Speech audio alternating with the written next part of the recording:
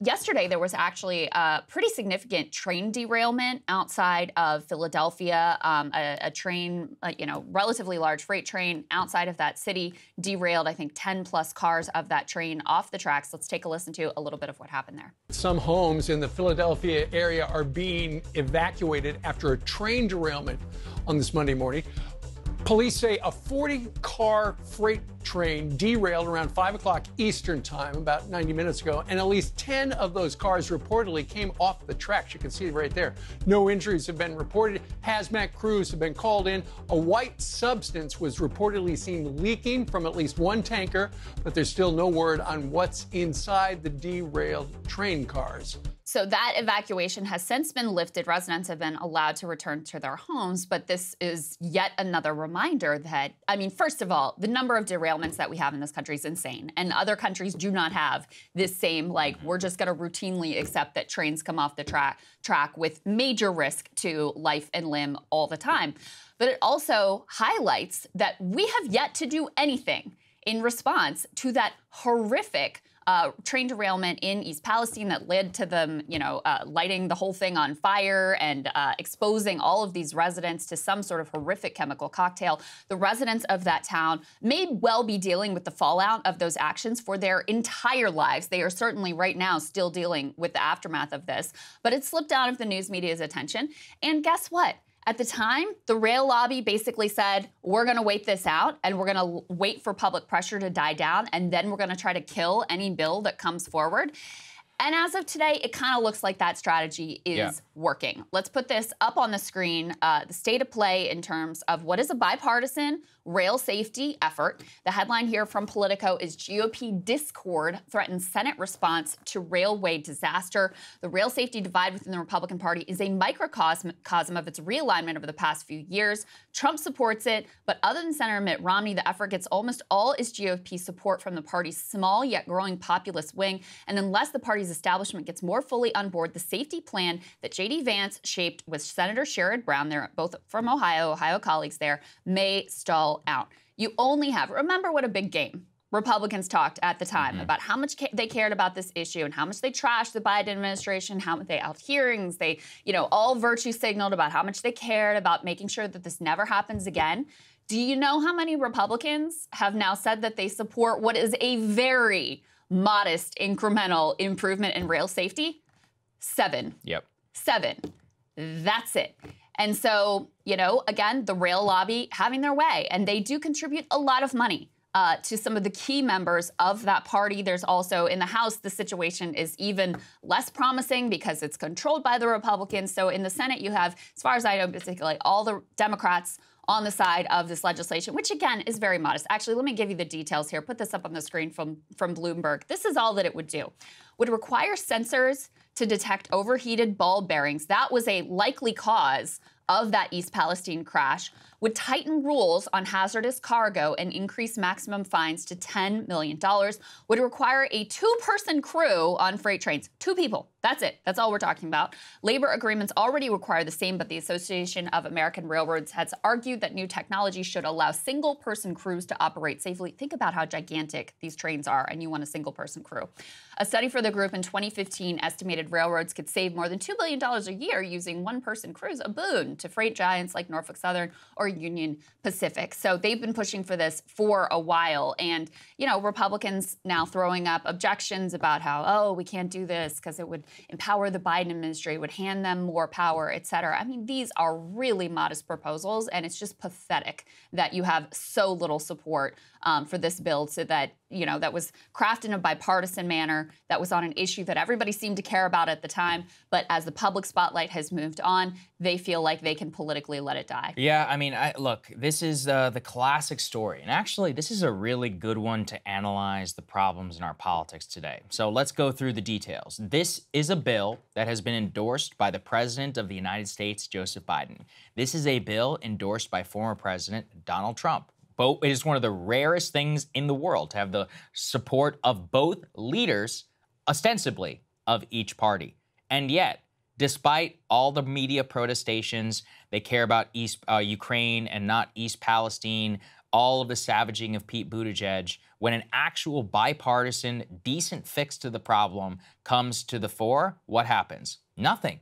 And in fact, one quote here is perfect from a Republican senator who actually does support the bill. Quote, JD's gotten the classic runaround here, which is, we want to work with you. We want to work with you. But then they try and kill it in the committee. And now they're slow walking it to the floor. What I'm told is that there are not 60 votes. They also note people like Susan Collins, the queen of bipartisanship, Lindsey Graham. He never met a Democrat he doesn't want to work with to send more aid to Ukraine.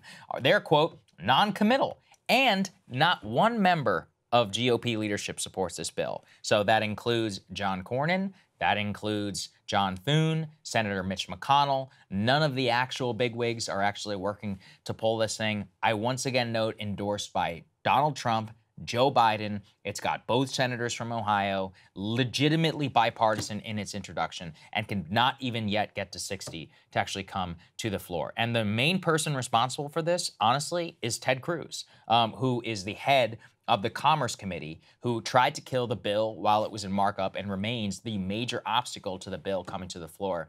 I actually asked JD about this whenever he was on our show previously. Here's what he had to say. The fundamental argument here that Ted made is he doesn't like the fact that the bill gives any discretion or any authority to the Biden administration, right? Well, the Biden administration enforces the laws. So I've been saying for the past 3 months, and a lot of Republicans have been echoing me, that Biden administration needs to do more. So here's a piece of legislation that forces the Biden administration to do more. You can't, on the one hand, say they're not doing enough, and on the other hand, fight a piece of legislation that forces them to actually take action. There's a deeper problem here, which is if you think that we're going to have to fight back against corporate America, against big tech, against the pharmaceutical industry, if you think we're going to have to do these things, well, the government's pretty much the only path in town. That is the representation of the people. That is the entity that has the actual authority and the power to go after something like a big tech or like the railway industry. So you've got to be willing to use the power that the people gave us under this constitutional system. And I understand people are reactive. And look, sometimes, of course, oftentimes the government does things it shouldn't do. Sometimes it fights progressive battles that it shouldn't fight. But if we're going to win the argument, we have to be willing to actually use the levers of power and use what the people gave us. That's what this fight is all about. I mean, what he lays out there is a theory of government, apparently, which is novel to Republicans whenever corporate interests are involved. They're like, we'll use the government whenever we want, in order to cut taxes and all of that. But when it comes to regulating one of the industries most benefited by federal dollars in the entire country, no, then we can't be doing anything. Even when dangerous chemicals have leaked out, injured people who were in the area, allegedly for the Norfolk Southern lawyers here, people, and all of these pets who allegedly died as a result of this and who were allegedly poisoned in East Palestine, Ohio. Yeah, and Ted Cruz, I mean, it is disgusting because he was one of these ones. Yeah, he was. He was happy to go out in front of the cameras and, trash Pete, trash Biden, which we did the same, but we actually meant it. And we actually wanted things to be done to fix the problem so that we can move forward and not have an entire American town poisoned because we failed to take basic precautionary measures like having sensors aboard a giant freight train with explosive chemicals that can poison waterways for like a 50-mile radius. And so, yeah, Ted Cruz, he was happy to posture for the cameras and a whole bunch of them alongside him as well. But when it comes down to it, guess what? He's going to side with the donor class. He's going to side with big business. And they throw up the most transparent, tired talking points that if you dig 1 inch deeper, don't hold up to scrutiny. They'll just say oh, it's too much government. You know what? Don't be so stupid about regulation. Yes, some regulation is way over the top and becomes counterproductive and is genuinely an impediment. And you should be opposed to that regulation. I don't care if you're on the right, left, center, whatever. Some things are important for health and safety. And you know what? These rail giants have turned massive profits, record-breaking historical profits. They can afford to have 2 people on their crews. They can afford to install a few sensors on their trains to keep these horrific derailments from happening. And one of these other things is just they have to notify officials in the state if their train is carrying hazardous materials so that first responders are prepared. I mean, we're talking about such basic, obvious stuff, but rather than get into any of those details, because any thinking person would look at this and go like, well, that makes sense. I can't believe we don't have that already. Instead of getting into those details, they just hand wave away, oh, we can't give the Biden administration power. It's too much government. We're in favor of small government. And so we're just going to wait and sit back and let this whole situation unfold again. Yeah. It is truly disgraceful. Yeah, and look, the bill's not dead yet.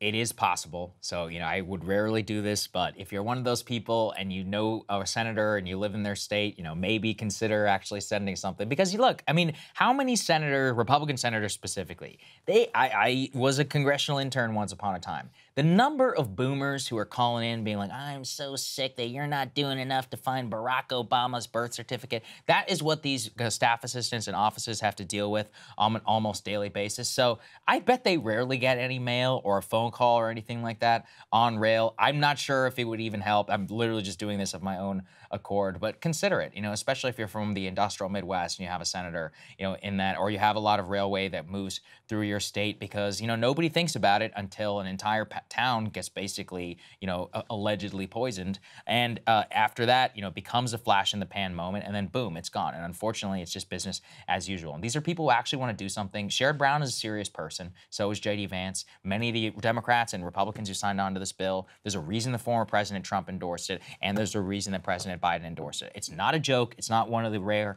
messaging things. And in my opinion, that's why they're trying to kill it so badly. That's exactly why they're actually trying to. Because it might actually do something. I mean, God, they're so greedy. They don't want to take a single penny off their bottom line, and they've got all of these dudes in their pocket. And you see, you know, their strategy, and this has worked so many times, is just we'll delay it, we'll push it out, and then we'll quietly kill the thing. And next thing you know, next time this happens, people are going to turn around and go, wait, I thought you cared about this. I thought you said you were going to do something about it. And as of today, absolutely nothing. So yes, shame and pressure these people. We're at 7 Republican votes. We need like 3 more in the Senate to get it over the line. Then maybe, you know, the House might take it up and feel some pressure to do something as well. It'd be great if President Trump would, instead of just sort of tacitly approving it, if he would actually get involved. Right. But as of today, this is, you know, a shameful episode as it stands at this point. Absolutely. Hey guys, if you like that video, go to breakingpoints.com, become a premium subscriber, and help us build the best independent media organization on the planet. That's right. We're subscriber funded. We're building something new. We want to replace these failing mainstream media organizations. So again, to subscribe, it's breakingpoints.com.